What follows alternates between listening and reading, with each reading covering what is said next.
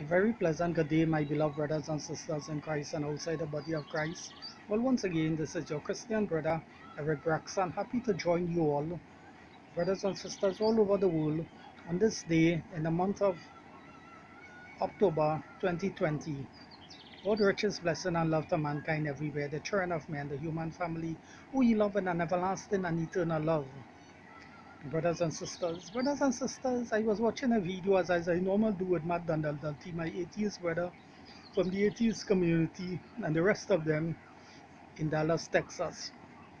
And Matt Dundalty was saying on the show, the atheist, after all, I'm reaching out to them in my Christian right and of fellowship, teaching them the truth and pointing them to Jesus Christ.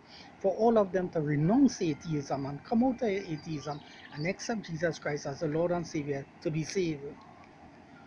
So Matt Dundalty was saying, according to his worldview, that there is no God.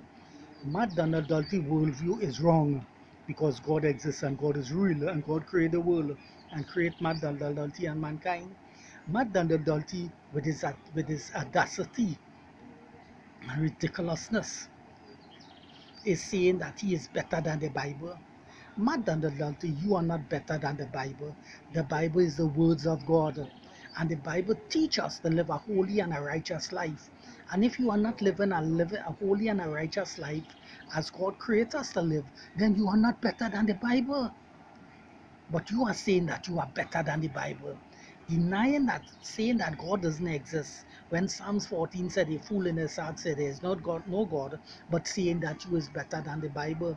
Matt Dundalty, let your little Christian brother Eric Braxton teach you something. Because this is a short video. With all the academia that you is, you's a child of academia, you's a bright boy. In spite of all the brightness that you have, you of your own accord cannot write no Bible. You cannot write a book better than the Bible.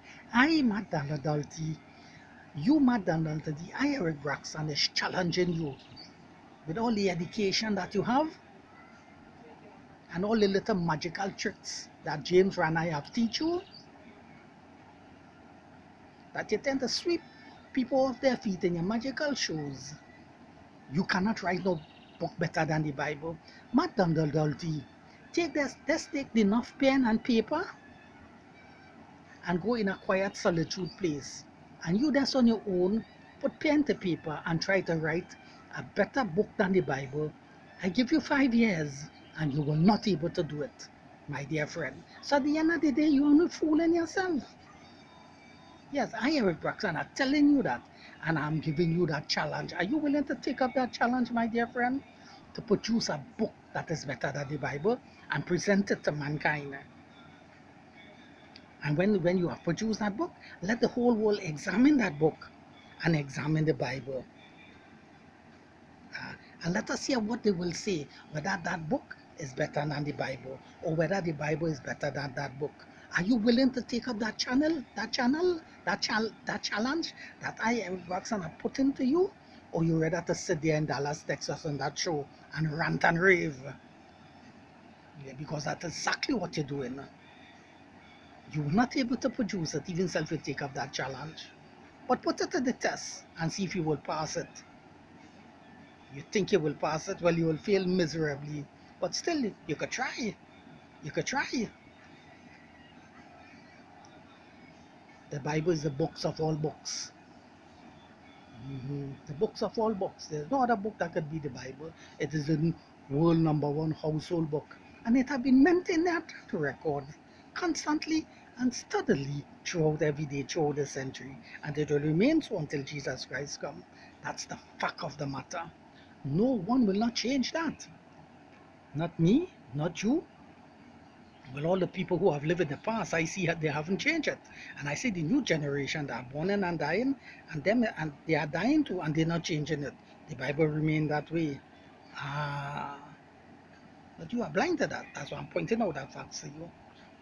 So, Matt Dundalty, at the end of the day, you are not better than the Bible. Why? Because the Bible is the words of God. They come from God, and God and His word is one. So, how can you be better than God? How can you be better than the words of God? you are challenging God, you know. When you said that you are better than the Bible, you are saying in